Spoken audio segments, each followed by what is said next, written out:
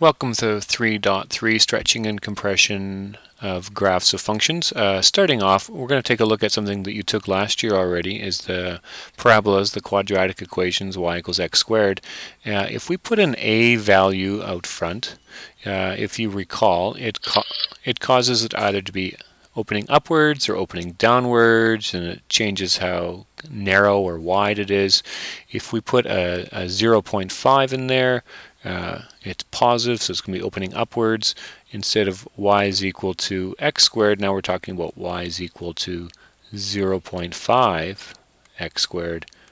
So let's say if we put in a value of 4 for x, 4 squared is 16 times a half, pardon me, would be 8. So 4, oh, I guess that wouldn't be a good example. Let's use 2. So let's say if we put in a 2, 0.5 times 2 squared. 2 squared is 4, half of that is 2. So if we put an x of 2, we get a 2 for our y value. So we end up making it look more like this, don't we? So when the a value is less than 1, it ends up getting wider. When a value is larger than 1, it gets narrower. So for this would be my 0.5. If I switch to green, then my half might be, it looks more pointy here, but kind of be more narrow like that. So this would be y is equal to 2x squared. So a stands for whatever coefficient is in front of that x squared. Now my negative 0.5, we'll switch to red in this case. This would be y is equal to negative 0.5 x squared.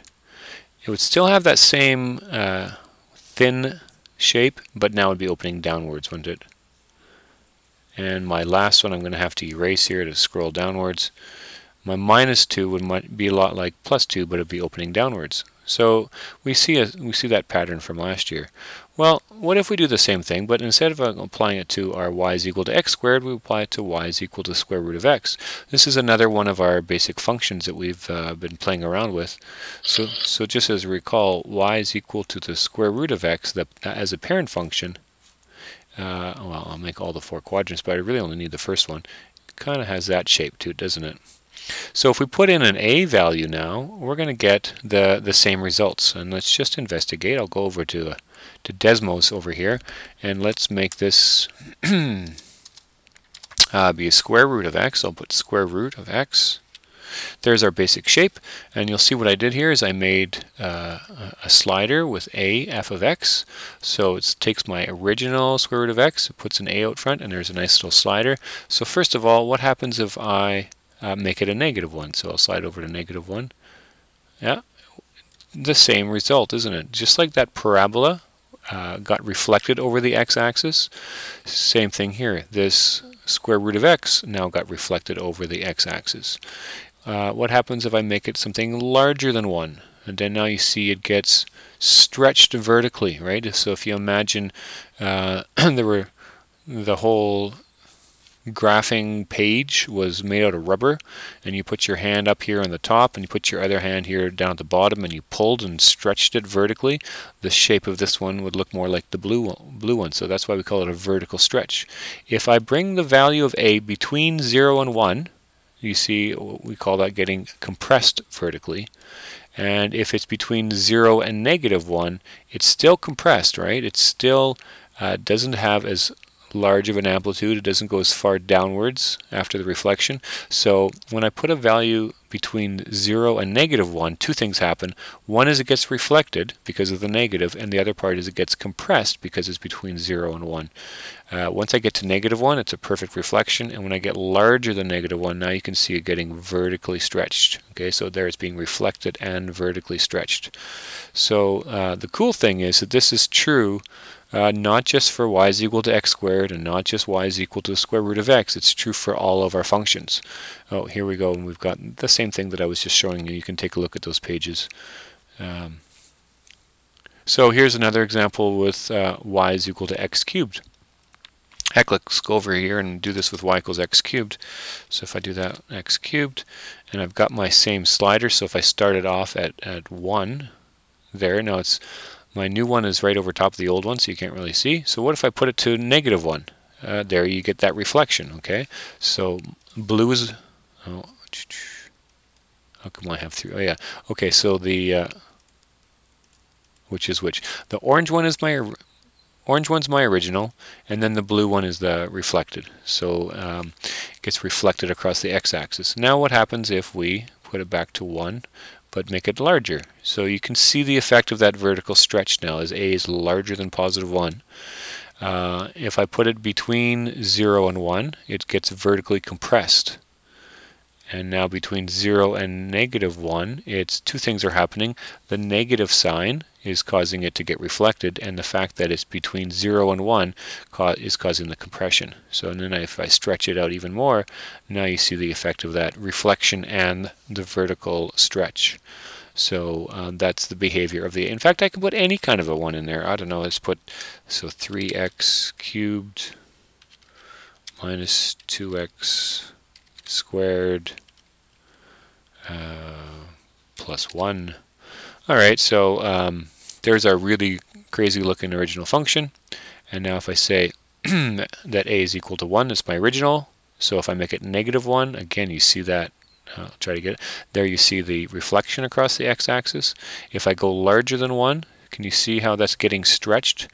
Again, I like the analogy. If you imagine that the graph paper is made out of rubber and you're grabbing it on the top, put one hand up here, one down there, and you stretch it, everything gets stretched away from the x-axis. So this point got stretched over here. Okay, the point that was here got stretched way up to over there.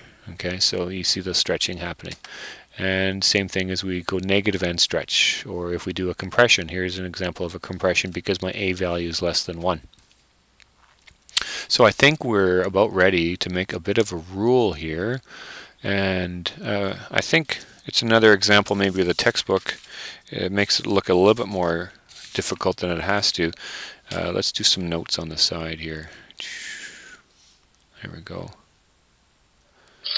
So if we're comparing, if our original function is, oh, let's get this a little bit nicer. Less kindergarten-y. If our original function is y is equal to f of x, and if our image now is y is equal to a f of x, okay, if we have a the original, if you pick any point x comma y,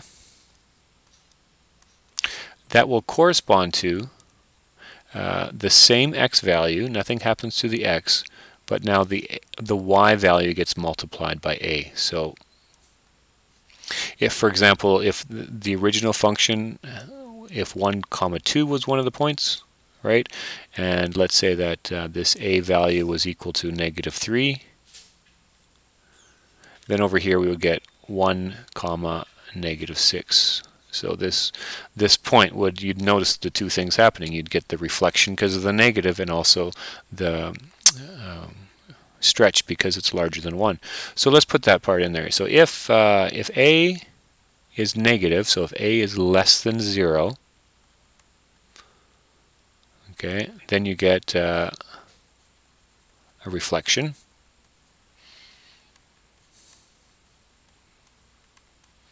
What kind of reflection do you get? Well, it's the y values that are being multiplied, right? So if the y values are being multiplied, then it's across the x-axis.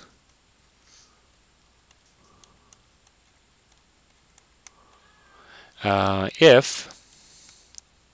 I want to put this in terms of absolute, because if the a value is between 0 and 1, or between 0 and negative 1, so I'm going to say if the absolute value of a, so I'm not worried about if a is positive or negative, I'm just wondering if it's between 0 and 1 or 0 and negative 1. So if the absolute value of a is less than 1, then it's going to be vertical compression.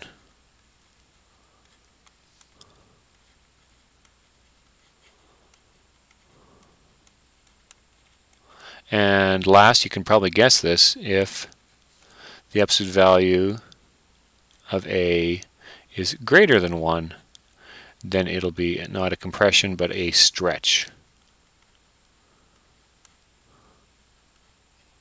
So the words compression and stretch, they're pretty common among math textbooks or teachers, but really it's just something in English which is describing this math, that the x values are staying the same, but the y values are being correspond to ay. So the y values are getting multiplied by whatever that a is.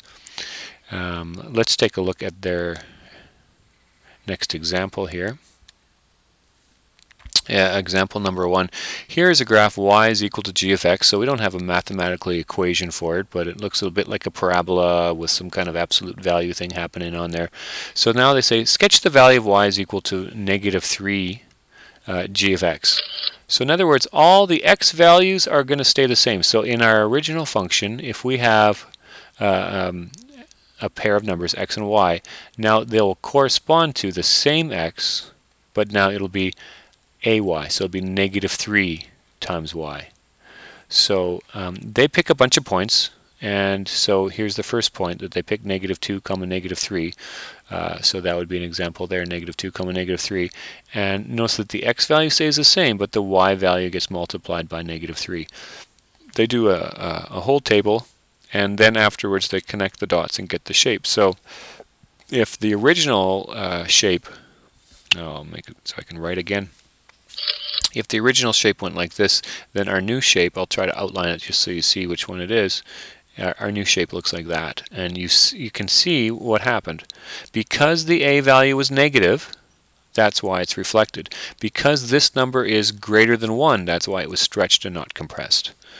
Alright, I will let you try this, check your understanding, and I'm going to hit pause, and then we'll see you after the break, as they say.